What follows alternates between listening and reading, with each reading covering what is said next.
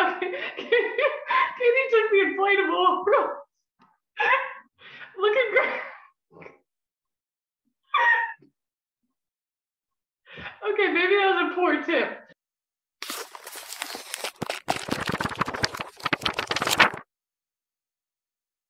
So welcome to the bookends, the in-depth. Wait, no. The in-depth book review you never asked for. You guys do the kickoff, yes. I'm Christine. This is the first time reading the series. And Katie, I mean, I read it once and then I skimmed it a second time. I'm Michael. I read this book last night. I'm Clayton, and I have not read this book. I actually don't even know what the book is right now. Assassin's Blade, That's how you spell as it. Christine called it, Assassin's Blade. by Sarah J. Maas. It's 5 short stories compiled into a prequel. Spoilers. Most of these stories came from her original book called Queen of Glass, which she posted online, which she later adapted into Throne of Glass. Story 1 is The Assassin and the Pirate Lord. Captain Rolfe. Rolfe? She goes with Sam, who's another guy in the guild, and they kind of hate each other, and they got partnered to go on this mission. And they find out that this mission is all about the slave trade, and she's just like, oh, hell no. She decides to free the slaves. She's able to lead the slave escape on the ships. They go and launch some catapults into this giant chain that's keeping all the ships in the bay. Arbrin is pissed and beats her up and then sends her to the Red Desert to train with this ruthless, silent assassins. She's beaten up, and then she's sent to go to the Red Desert. And while she's waiting for her ship, we meet Urine, who's just a downer luck healer. So she's working in a bar? Selena's there and basically teaches her self-defense and then gives her a bunch of money to go train at this special healer's tower on the southern continent. The next story is when she goes to the Red Desert. She has to prove herself worthy before she can train with him. She also needs a letter of approval from him before she goes back. He teaches her how to be a snake. Assassin. And she meets this girl there, Ansel of Briarcliff. She's from the Wasteland. Ansel has this vendetta against this lord that killed her dad and her sister, and she needs men or assassins to go back and retake her homeland, and so she betrays the Mute Master to this local lord in order to get troops. Basically, Selena stops her and saves the Mute Master, and that's how she gets her letter of approval and a bunch of gold. She also steals a horse. She goes back to Rithfold. The gold from the Mute Master she uses to get her freedom, and she also pays off Sam's debt. Who the hell's Sam? That was her first love. Erebin, the king of assassins, basically tricks her and Sam. He betrays them. He tells her there's some way she can help with the slave trade, and she has to go kill this guy who is to get the slave trade onto the continent. But in reality, he was trying to create this road of safe houses. So she was tricked into thinking this guy was a bad guy, and she killed him. In this 4th story, we also meet Lysandra, who is a courtesan that Arbrin sponsored, and he has pitted her against Selena. They have like this little competition kind of going for his attention, affection. The last story, they decided to do one last assassination, get paid, and peace out. They have to take a job that no one else wants, which is to kill this notorious crime lord. It's a trap. Sam dies, and Selena gets shipped off to a slave camp, and the end. I'm going to give it a 2 out of 5 because I like 2 of these 5 stories, and the rest were honestly just not worth it. Actually, I almost want to give it negative points for the second story. I thought that this book was going to have, it was the prequel to her becoming the assassin, but from the very first story, she's already the greatest assassin in the world. I was disappointed by that too. I gave it 3.5. I liked it more than I thought I would. I'm glad that she did short stories. I like the order that we read it, even though I hated stopping. If I read this at the beginning, I would have forgotten about all this stuff. Again, I feel like it's more set up. I just want to get to the good part. I gave it a 2.7 out of 5 because I don't like prequels and I don't like short stories. I also was not a fan of Sam, the love interest. Sam as a character is fine, and I think he loves Selena, but I think Selena was like, oh, someone actually loves me, and they weren't a great couple. She just hadn't had anyone genuinely care about her in a long time. I felt the relationship was a little cringy. Moves the plot forward, and we do meet some interesting characters. Okay, so it was kind of a labor of love. Which of the 5 we liked best? Let's do it. Which of the 5 would you read to your child? I think I would read the Desert Assassins one to my child because it has some good morals in it and it's the most interesting. Maybe one of the last 3. You would read the last 2 to your kids? Is that the prop? Maybe the slave one then. I'd read them the pirate. I would share the Assassin and the Healer because it actually has some real world use. The Krav Maga thing? Yeah, very useful. I mean, it's like a boring story, but there's like a page of useful information in there that's just generally good to know. And it's the shortest. I hope someone takes that advice just listening to this podcast. I hope someone does this. The Spice Report, the Weather Report. We've just finished up the Assassin's Blade. Going to check in with our weather reporter, Katie. How spicy and hot was this book? Thanks, Michael. Despite spending time in the hottest desert, woohoo, she did flirt with an assassin and she made out with Sam in a sewer. It was both hot and dirty, but in the wrong way. For more details, go to our field reporter, Christine. Hot and dirty in all the wrong ways. Yeah, very much like YA love story. This adds like whole new context to the relationship with Chaol and like how she was like really into the closet sex. Like if her first like love experience was in the sewer, it's like all uphill from there.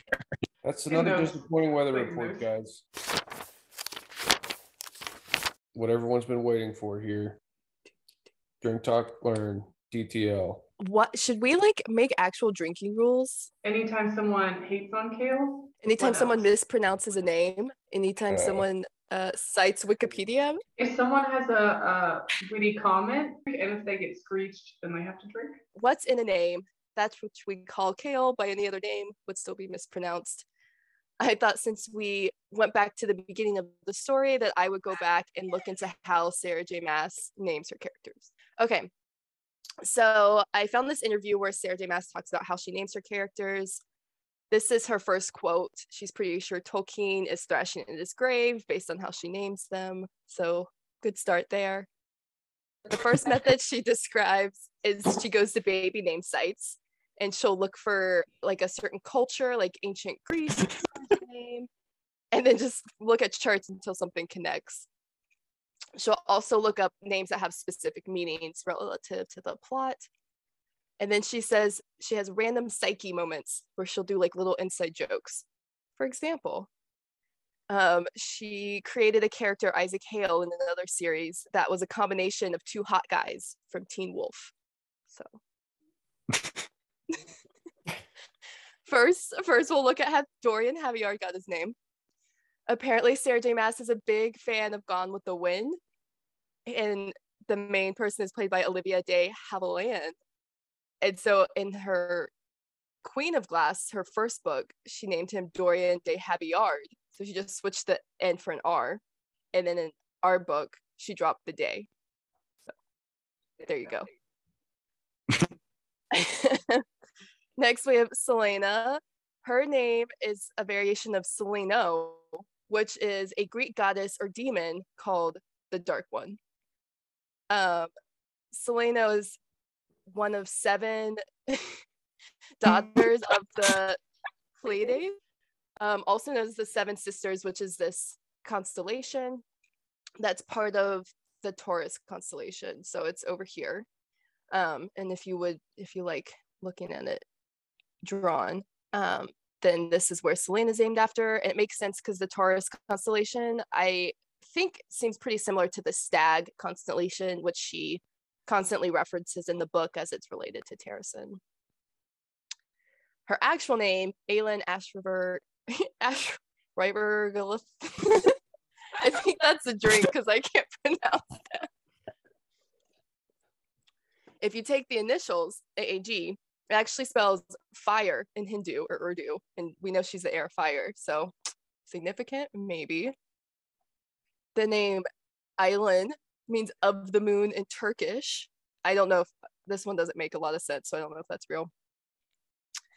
Aylin with an I means noble in Irish, and she has used Irish names other places in her books, so that might have been intentional. And then the actual word Aylin means lake in Tolkien's language, Sindarin, and we obviously already know that she references Tolkien because she said he'd be rolling over in his grave. So maybe she picked lake because it references that drop of water magic that Aelin has. Next, everyone's favorite, Chaol Westfall. Sarah J. Maas said that when she was 16, she started writing this story, and she wanted Chaol's name to be Chaos, but it was too Final Fantasy. So she switched the S to an L to be Chaol, and she said everyone should be able to make that jump, right? Like, obviously it's spelled like chaos, but with an L, so you should be able to pronounce it Chaol. And clearly that is not true. Let's see if this plays. Child. Chaol. It's Chaol. She has this story where she says not even her husband can get his name right. She'll be like, it's Chaol, 2 syllables. And he goes, kale. And she's like, no, it's like not the vegetable, it's Chaol. And he'll just go, kale. So she gets it. I've been pronouncing it like that this whole time. I thought it was kale. That's right. It's vegetable. kale. Kale. Interesting. There are some other ways it's pronounced. So kale, like the vegetable, could be Kill Westfall, like the murderer. I personally like kale as a compass. Kale, Eastfall, Westfall, Northfall, Southfall. Like the Hunger Games, like Gale Westfall. If you bought him BOGO style, Sail Westfall. Or does Kale play sports? Yeah, he's Kale Westfall. Does he text? No, Kale West calls. Is Kale from the South? Kale West. This is going off the rails. What is going on? These are just I like West Ball. West Ball. Balla. So yeah, any questions? P.S. Manon is French for bitter, which I am all about. I think that's an awesome name. I like that. I finally know where kale comes from. I'm so glad you found a use for those kale, whatever they were. Yeah, sorry about that. I'm excited. All right, this looks cool. Reading through all these stories, I couldn't help but notice a lot of similarities to some of the movies in the Marvel Cinematic Universe. This is the Assassin's Blade stories, but as Marvel movies. Also, feel free to chime in because I'm basically going to describe what movie or like I guess the plot of some of these stories, and then the movie will follow. But go ahead and guess if you think you know what the movie is going to be. Yeah. First story, The Assassin and the Pirate Lord. This story is about a scheming assassin with twin blades and royal blood who stops a monarch and their minions from enslaving a group of people while covering their shipborne escape. Any guesses as to the movie? The Chronicles of Riddick. It's not Marvel. Is it the Black Widow series? No, it's Thor Ragnarok. Here we see the assassin with twin blades and royal blood stopping their monarch with her evil army from enslaving this poor group of people as they escape on their ship. Next story, The Assassin and the Healer. This one is about a healer who's lost their abilities, but they meet a stranger in a faraway land and learn to fight from a master of her crafts. Doctor Strange! It's Doctor Strange. It is absolutely Doctor Strange. Doctor Strange lost his ability to heal and do surgery, goes off to Kathmandu and meets the Ancient One, where he learns how to fight. Next story is The Assassin and the Desert. Here, the hero confidently travels to the desert, meets a wise master who aids him in gaining new power. Betrayed by a former friend and left alone in the waste, the hero returns to face their well-armored foe. Iron Man, it's Iron Man. It is Iron Man. Here we are. The hero confidently travels to the desert, meets the master who aids him in gaining the power. Betrayed by the former friend, left alone in the waste, only to face the well-armored foe. And he strikes like a snake. He's much smaller than a the Obadiah here is able to get in underneath the armor, just like in the battle against Ansel. Who I don't know if we actually said she was wearing all this like massive armor. I don't think Tony Smart is an assassin. I don't think he's reached that level. Okay. Next, the assassin in the underworld. In this story, a warrior of a secretive group wearing an all-black suit takes on a mission, only to find out their enemy has tricked them into accomplishing their own evil goals instead.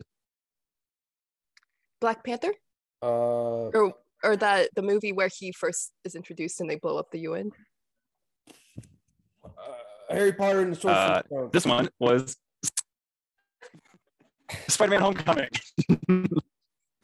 A warrior wears an all-black and part of a secret society, and he's tricked by his enemy into accomplishing his own evil goals. Here in this movie, Spider-Man is into giving Mysterio the glasses, just like how in the story, Selena is tricked into, I guess, promoting the slave trade instead of defeating it.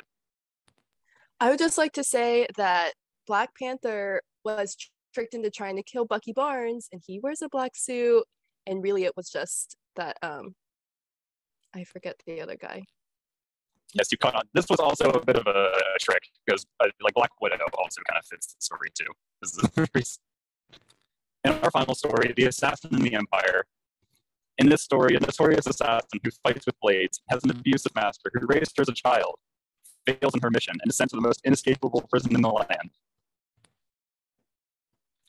Any guesses? It's Guardians of the Galaxy. Oh. Here, Gamora, the notorious assassin raised by Thanos, fails in her missions to capture the Infinity Stone from Peter Quill and is sent to the space prison. Or later she escapes, then turns on her former master, but that's for future stories. There's one final note. I like to maybe look at Black Widow and consider some of the love interests, and maybe get some feedback here. Like who's Chaol in here? Who's Dorian? Who's Sam?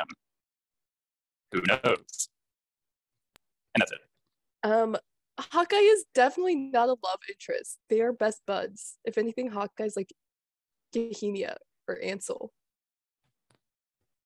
Who's the Very good Hulk? one.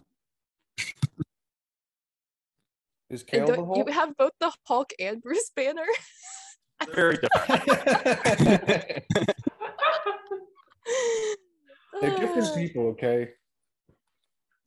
I don't know, man.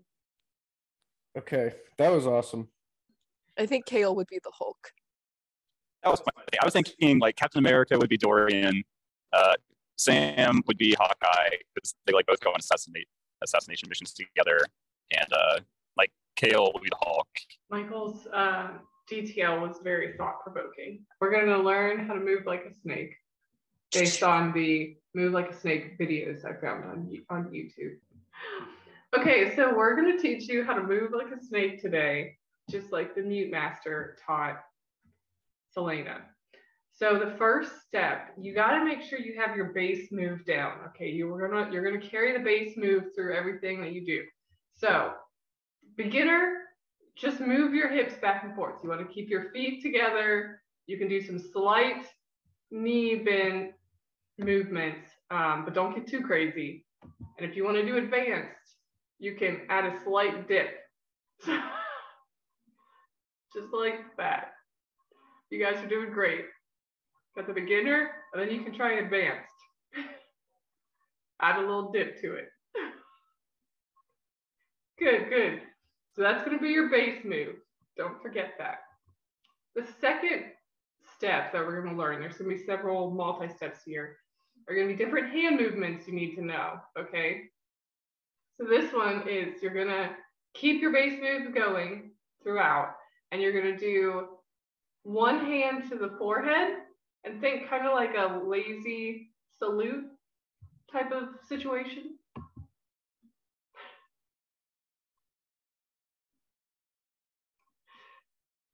There you go. You guys are doing great. Clayton also has maybe a hand on his hip. That's nice. That's good. That's okay. You can do that. Similar to the first hand movement, this one is two hands to the forehead. while you're doing your base move. So think, it's too bright out here. That's the tip for you.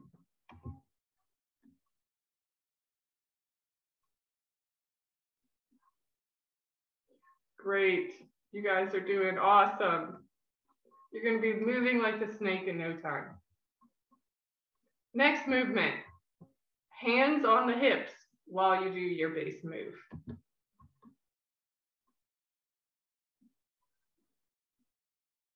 Like it? Like it? Looking great? Okay, the next hand movement. This one's really fun. You're going to wave your hands above you. Think like those car dealership inflatables. That's kind of what you want your hands to be. It's all in the wrist movement. Okay, Katie took the inflatable. Looking great. Okay, maybe that was a poor tip, but you guys, I think you're getting it. You're getting it. This one, similar, but the hands remain below. There you go. Perfect. You guys are doing great. Don't be afraid to do freestyle movements in there every once in a while. Keep the same spirit of the snake, but you may need to use these freestyle movements to get away from your threats. All right, so we're just going to redo this one. So next step is freestyle movements. You may at times need to use freestyle movements to get away from your threats, but keep the spirit of the snake. So don't be afraid to throw in a little freestyle move. To run away. Katie, I like you guys are doing great. Okay. Now, step 4 is practice. So just get comfortable using those movements from those 3 steps, and you should be able to pull from any of them at any time, create combinations at a moment's notice. So that's kind of the goal. I'm going to bring up how we're going to practice here. And this is also where I used the, this is directly from the source for how I learned how to move like a snake. Okay, so okay, here we go. Snake, like a snake, move like a snake, like a snake. Put your hand on your face, move like a snake, move like a snake, move like a snake. Put your hand on your waist, move like a snake, move like a snake, move like a snake, move like a snake, move like a snake, snake, move like a snake, move like a snake, move like a snake, move like a snake, move like a snake, move like a snake, move like a. Move like a snake. Great job, guys. I feel like you guys are really getting it. You're going to be experts here. So congrats. You guys have just passed the Mute Masters class and you've learned how to move like a snake.